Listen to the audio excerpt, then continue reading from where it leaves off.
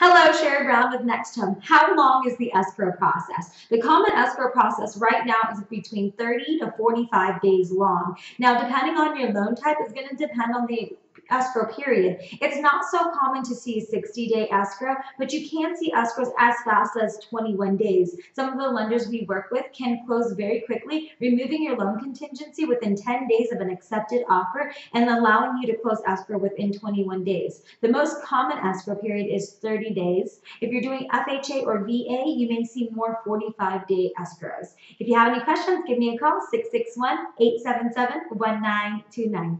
Take care.